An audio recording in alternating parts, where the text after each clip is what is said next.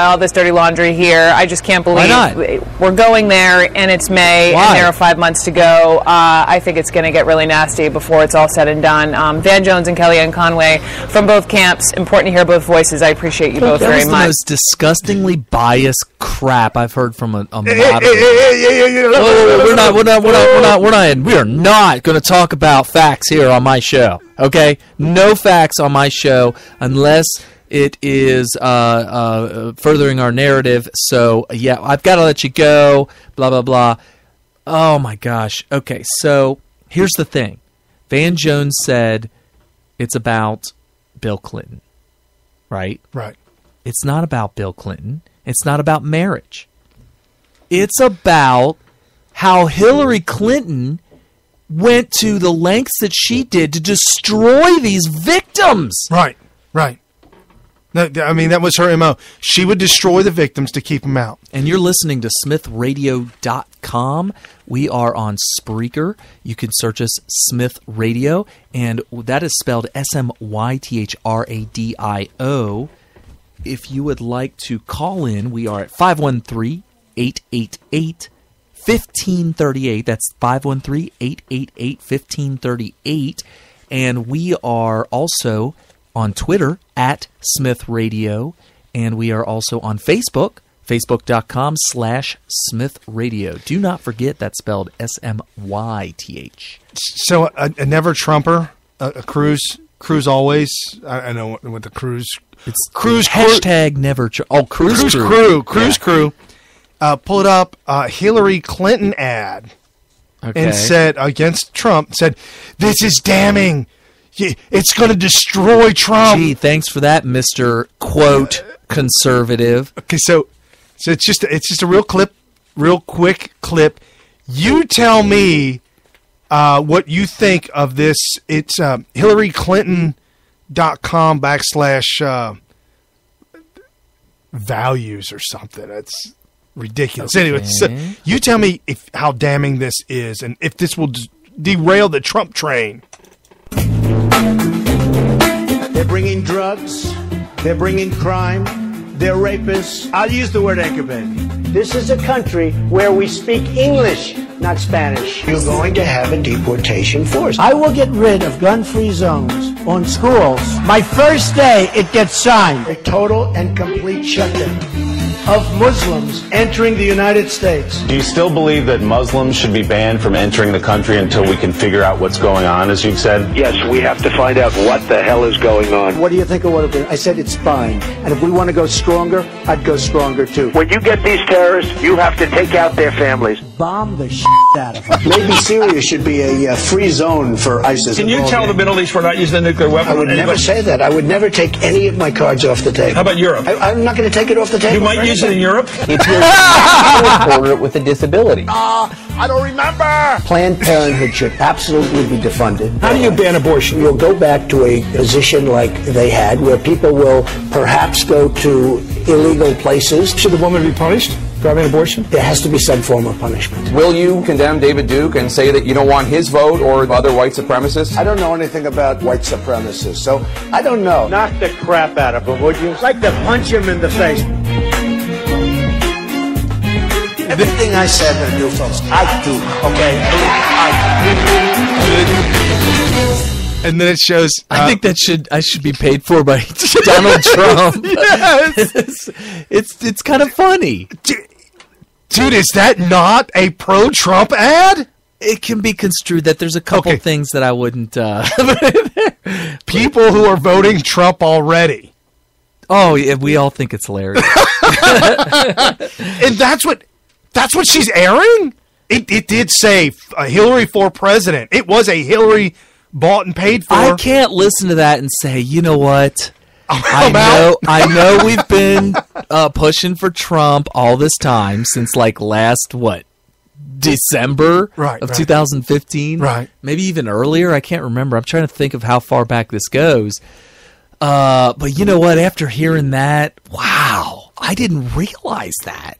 Maybe I should reconsider. I'm out. Yeah, you're out. You're out. You were in, but now you're out. Yeah. No, I mean, some of it was. Somebody pointed out something that I never realized. the whole "they're rapist" thing, which was an old soundbite from way back when that was like when he first said, "We're going to build a wall, and we're going to make it great. It's going to be the greatest wall you ever seen." It was like 9 months ago. A long time ago. He said they're sending their poor people. They're not sending the greatest people. They're sending their poor. They're sending this, that, and the other thing. And he said they're rapists. Well, if you spell "their" THEY', you're calling them racist. But I don't think he meant THEY'Re. I think what he was saying was THEIR, because he said they're sending their poor. They're sending their whatever. They're criminals. They're sending their rapists. Oh, yeah. It was taken out of context. He's saying they're, not as in they are. He's saying Mexico is sending their rapists, which is getting true. Cut off. They're taking it out of context. They're taking their rapists and they're putting it by itself. It's the Trayvon Martin thing. Remember he said he looks black. Didn't they cut that? Oh, they sliced that like crazy. That was they called up Emerald and said, "Hey, can you do a number on this? Can you slice this up?" Yeah, bam! Right. He looks black. Oh, they're racist. They're racist is actually spelled THEIR because they're sending. But they cut it. If you cut it and it says they're racist, it sounds like THEY'Re. Right. He's not saying they are rapists. They're sending their rapists. See, that's why we do this show. So now you know the truth. I'm trying to search for the girl Steiner. She was out in San Francisco and she was murdered with her father, right in front of her father by an illegal alien. On the dock? Yeah, on the dock, sitting by the dock of the bay. Something like that. And so they called out San Francisco, and San Francisco renewed this week. Oh, no, Mr. Trump, we are a sanctuary city. Oh, Trump will absolutely not allow that. You know, a lot of people don't realize this. The family's suing the city. Oh, I think they should get millions. Yeah. They should get millions of dollars, and it won't be enough. In fact, you know, because they're the type of family that would probably donate a vast majority of it to charity. Right. They should sue that city for $100 million. Sure, why not? Because you know they'd probably keep a couple million and then donate the other 90+ million. They do more good with that money than the government ever could. Yeah, especially San Francisco. Yes. Nancy Pelosi. Oh, dude, she's mental. Oh yeah, she's definitely. There's something really. She needs to be in a straitjacket at all times. At all times to protect herself. Yes. So check this out. I don't know if it was breaking news, but it's news to me. Marco Rubio talks with Jake Tapper. Oh, okay.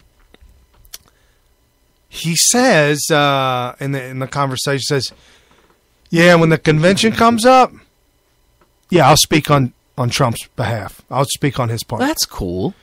It's all about beating Hillary at this point. Yeah, he seems like an honest guy. I'll also give my delegates to Trump. He seems like a good, honest guy. He got caught up with the wrong crowd. Right, exactly. No, you're 100% right about that. 100% right. I love, this is old school. This goes way back. Back when he did the Gang of Eight, and I said this is unforgivable, and I've actually maintained that on this show for multiple episodes, that what he did with Gang of Eight is unforgivable. He has since come out and said he's sorry, but before he did all that, Rush had an explanation. A theory for the Gang of Eight. Yeah, well, a theory with regards to the Gang of Eight, specifically for what the heck happened with Marco Rubio. Oh, because before he went into the woodshed and came out for the Gang of Eight, right, which required Ted Cruz to help defeat, which is just crazy, right? Yeah. Rush said that, look, this is what I think happened. I think they took him back behind the smoke-filled room and said, listen, blah, blah, and they started beating on him. And this guy's a young junior senator and blah, blah, blah. And he just got caught up in the whirlwind. And I think he came out thinking that what he was going to say was going to work. And he got set up. He got swindled. He got hornswoggled, whatever you want to call it. And he has since come out and said, yeah, that was kind of a mistake. And the proof of the pudding is, I think he'd be our nominee this year if he didn't do Gang of Eight. Because he was ready for prime time. He might be our nominee, but he also... If it wasn't for Gang of Eight, he would be our nominee, period. No. I believe it. There's one other thing. What? Glitch. Yeah, but the glitch thing happened because people were looking for something. They hated the Gang of Eight. They were looking for any excuse. Remember, he came out and all the women were like, oh my God. My wife was, he's it. That's it. Yeah. That's it. And what was I thinking? I was thinking, wow, I know this is going to be hard to beat. Well, I know he's scripted, but man, he knows how to read a script. Yeah, he could read that script well. Obama was just a script reader, and he reads the script really well. You get him off the teleprompter, it is a train wreck. But you know what? Rubio spoke many times without a teleprompter. Yeah. He sounded great. Right. It sounded scripted, but it sounded very good. It was like he's like a method actor. Right. And he just was still in character. You know what I'm saying? Oh, yes. That being said, he's also so good looking that I'll tell you what. Woo! Your wife liked it. Yeah. So I'll have to ask my wife what she thought of Marco Rubio. But the point is, if it wasn't for Gang of Eight, because here's the thing, what you're saying, no, the glitch thing. People were looking for an excuse to pounce all over him. Right. And I don't mean it that way. I mean the other way. What? We're not in San Francisco. What? People were looking for an excuse to say, wait until he says the wrong thing. And when the glitch thing happened with Christie going off on him, people were like, oh my gosh, it's true. He is glitch. Yeah, yeah. Oh, Brian, you had a field day with it. Oh, I slipped down that rabbit hole. I think I even bought MarcoRubioGlitch.com. No, just Marco Glitch. Oh, Marco Glitch. Don't we also have a Twitter account? Yeah, we have. No, there is a glitch Twitter account. It is just glitch. But you wanted Rubio Glitch. Yeah. Or Glitch Rubio or something like that. Yeah. So I truly believe that if it was not for the Gang of Eight, he would be our nominee. And I think it would have been okay. But in hindsight, maybe it was a good thing that the Gang of Eight thing happened, because if he was that susceptible then... Oh, he'd get bought and paid for within the first 100 days. They would take him behind the smoke-filled room as president. What they did to him, the damage that he was able to do was minimal. And it was able to be cleaned up by Ted Cruz. Right. So that being said... Thankfully, he didn't become our nominee and then go on to become president. And then the damage he could have done would have been exponential. Yeah, no, definitely. So it's a good thing. It's a good thing. Yeah. And I have no idea why we were talking about him. I don't know either. We went down the rabbit hole. Lou Dobbs had... he's on every episode now, isn't he? I love Lou. God, I love Lou. I love me some Lou. Well, we were talking about Rush. Rush this week had advice for Trump. Okay. So Rush is talking. He's going on this, this rant, I guess. He's talking on and on about his career and how in his entire career he's only known of 2 people in his entire career that did not try to change him. Oh, right. He was saying, I got these advisors coming at me left and right, threatening to fire me. I've got, radio shows. Man, nobody does it like this. And I tell him, I said, I know. That's why I do it like this. And so he's kind of on and on and on. And then he gets into the whole thing of his advice, if you will, that he wishes to give to Trump. And this is how this goes.